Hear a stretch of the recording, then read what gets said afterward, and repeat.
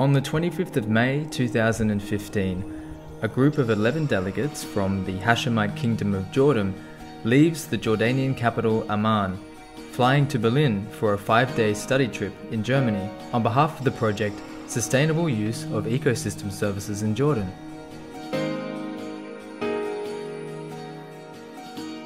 The group is led by Her Royal Highness Princess Basma bint Ali, a national heroine and a symbol of the protection of the environment and biodiversity in Jordan. Furthermore, the group includes representatives of 4 different ministries, of the main environmental non-governmental organizations, as well as members of the National Committee for Biodiversity. After their arrival to Berlin, the delegates enjoy an impressive journey on the River Spree. This adventure is also linked with an environmental approach. The boat ride gets performed with Solon, Berlin's first and largest solar passenger ship. The central objective of this study trip is to demonstrate significant examples for the main thematic issues of the project Sustainable Use of Ecosystem Services in Jordan, such as the protection and conservation of biodiversity and ecosystems, with a focus on their economic importance and value for society. The first morning of the study trip is spent at the impressive Federal Garden Show at Brandenburg an der Havel, where the Jordanian delegation receives a warm welcome and personal guidance by the city's Lord Mayor herself. The Federal Garden Show demonstrates how an effective networking of different cities and communities can create a joint, nature-based attraction of regional importance and also helps to support rural areas. In Jordan, a sustainable ecotourism has still to be developed and extended, which could serve as an alternative income for the local population. An educational approach of the Buga is presented to the delegates by visiting the Green Classroom, an ecological research ship for young lovers of the environment and nature. The excited children are proud to show Her Royal Highness Princess Basma, through the microscope, fascinating insights into the ecology and microfauna of the River Havel. I enjoy to visit the Buga exhibition. It's a wonderful place. I taste the biological juice. It's tasty and fine.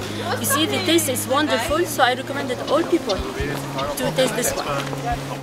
The EKF-ESS project intends to develop options for ecotourism and recreation, while reducing simultaneously the pressure on the related ecosystems. At the end of her visit, Her Royal Highness Princess Basma signs the guest book of the city of Brandenburg an der Havel.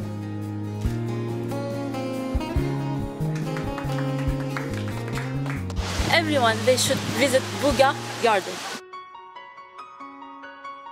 Back in the city, the group visits in the afternoon the Princess Garden, an ecological project about urban gardening in the middle of Berlin. Fresh, organic, locally produced herbs and vegetables are grown in raised compost beds without using any pesticides or artificial fertilizers. The production of honey in the urban area is a perfect example for a provisioning ecosystem service. Pollination is critical for food production and human livelihoods, and directly links wild ecosystems with agricultural production systems. This is a really interesting garden. Being in an urban garden in the middle of the city setting is a great way to bring and raise awareness to the people living in the city. Especially bringing the bees into this urban garden is the perfect way to show the importance of bees in biodiversity. In the evening, the official welcome dinner in Berlin gives opportunity for an exchange between the Jordanian delegates and representatives of the Federal Ministry of Economic Cooperation and Development of Germany. In her speech, Her Royal Highness Princess Basma bint Ali mentions the challenges, most urgent measures and strategies, as well as the successful initiatives and alliances which exist in Jordan regarding the protection of the environment, biodiversity and ecosystems, as well as their sustainable use and the involvement of the local people in their socio-economic demands. Due to the important policy and parliamentary approach of the EKF-ESS project, a guided tour in the Bundestag, the German parliament, was obligatory. We are here today at the German parliament, the Bundestag. We want to understand the structure of the aid processing to the partner countries, and especially to Jordan, and we rely on the support of the German parliament help Jordan in the current situation, especially the Syrian crisis. The delegates learned interesting facts about the history, the functionality, and the working routine of the German parliament. After a relaxing bus ride out of Berlin and heading towards the eastern part of Germany, the delegation arrives at the Federal Environment Agency, the UBA. This is an impressive example of an ecological yet comfortable building. In an introductory session, the agency presents its general tasks, responsibilities, aims, and intentions, as well as its fields of action and research.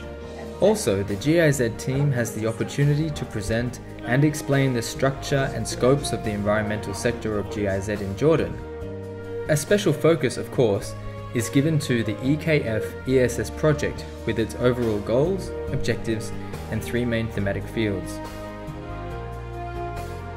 We are a federal agency for environment, and we hear about many presentations about Rio conventions, climate change, UNCCD and CBD convention.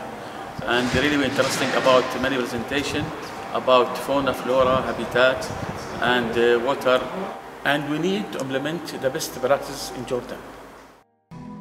After a long day filled with institutional and scientific information, a relaxing romantic trip with rowing boats in the nearby garden kingdom of Dessau-Wörlitz is a welcome activity in the evening for the Jordanian delegates. Yeah, in this trip actually we have seen many things in terms of how to live the nature, how to understand how it goes. Also green buildings, actually it was amazing. Today we have seen it.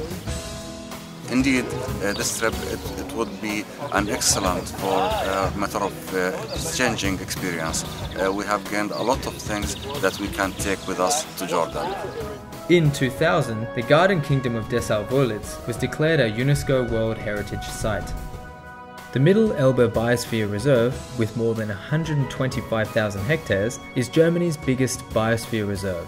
Provisioning, regulating, and supporting ecosystem services which humanity needs for survival all depend on the richness and sustainability of plant and animal species and the ecosystems they are living in.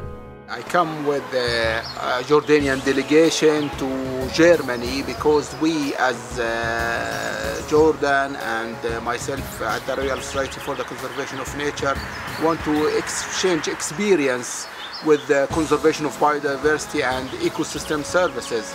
And we visited several sites where principles and basic rules of ecosystem services are well implemented in Germany, and we hope lessons learned from this study will be going to be implemented and transferred to Jordan.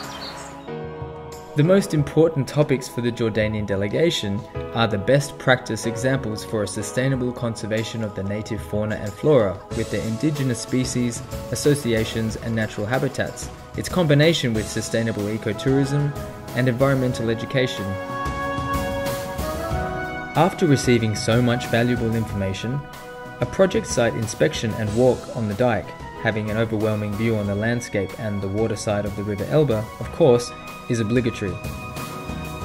The concept of biosphere, I think, needs to be highlighted more in our region because it's very important to live in harmony with nature, whereby nature conservation and social and economical development needs to be extended over the country.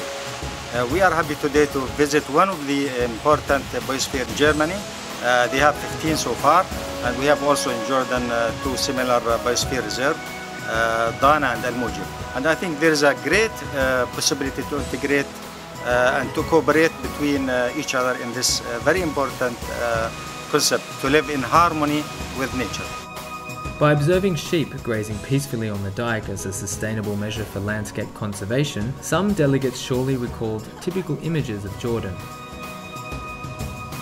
Livestock is an important component in the farming system in Jordan and a major source of cash income as well as consumption.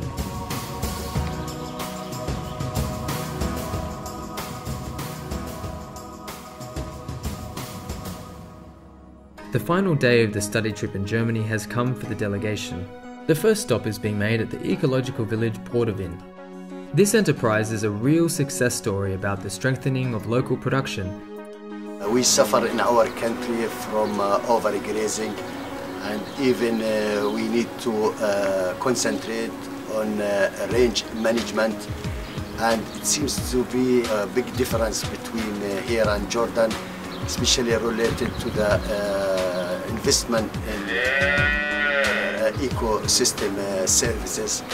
And even here it seems that the management of range go in a different direction rather than Jordan, due to the water availability and very green land. In the attached fields for organic farming, no pesticides or insecticides are applied. This is a fine best practice example for the Jordanian delegates, as in Jordan, organic farming is still in development. The Broadevin village won several important awards, like for its organic product processing, or for the excellent quality of its organic milk, which is not homogenized and remains in its natural state. This is improving the fresh, natural taste of the milk significantly. The dairy farm produces organic milk, mozzarella and cheese on a daily basis. The next site on the program is the Biorama project. Apart from being a rewarding destination for eco-tourists, providing the unique opportunity to receive a holistic overview of the UNESCO biosphere, the place also offers a forum for environment, science and art. Following the introduction provided by the project's directors, the delegation climbs up to a roof of a former water tower, now fully restored and serving as a fantastic lookout over the region and surrounding landscape. The viewing platform allows the Jordanian visitors to fully appraise the dimension and beauty of the UNESCO Biosphere Reserve of Korin Schorfheide, and to overview one of Europe's largest mixed forests. We are sharing information and knowledge with our partners, the GIZ we are working with. We have seen a lot of good things, best practices. The meaning and value of ecological sustainability is explained here to the public, also reflected in the architecture of the centre. The enterprise implements cultural events, exhibitions, micro-projects and artistic presentations related to the region and its nature, therefore enhancing environmental public awareness. The management in terms of environment is something important that we would like to find more ways to cooperate between Jordan and Germany.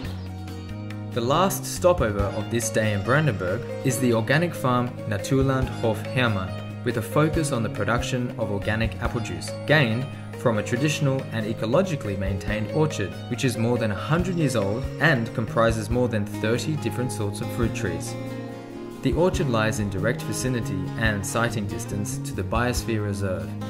Another example for the successful and sustainable combination and harmony between natural and cultural areas, as well as the sustainable coexistence of their provided ecosystem services. Bismillah ar-Rahman ar-Rahim. It gives me great pleasure to be here at the end of our one-week-long trip with the GIZ to see what options we have in ecosystem services. It's been very inspiring for us in Jordan, because we've seen actually on hand what we can do for the future of Jordan. There are many practical examples that we can actually be inspired by and apply it in Jordan back home. And I would like to thank all of the GIZ team for preparing this very wonderful and comprehensive program for us, because it truly gave us an insight on what is possible for the future. And I see it's only the beginning now. This is not the end of the trip, but it will open up many other future cooperation between Jordan and Germany in the future. Thank you.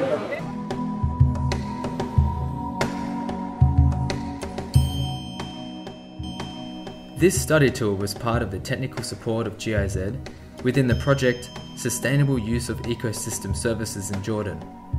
Modalities of best practices for the protection of the biodiversity in Germany and the sustainable use of the multiple ecosystem services were shown successfully, and especially the mutual, fruitful exchange of experiences between the Jordanian and German participants was achieved.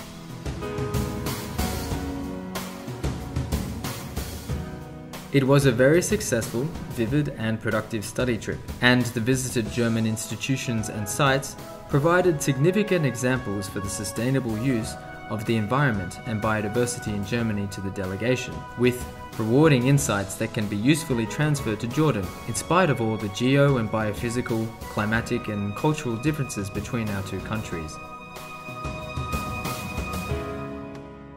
Above all, the outcome of this week was a further establishment and consolidated foundation for a permanent, productive and successful cooperation of all the present institutions in the frame of this important project.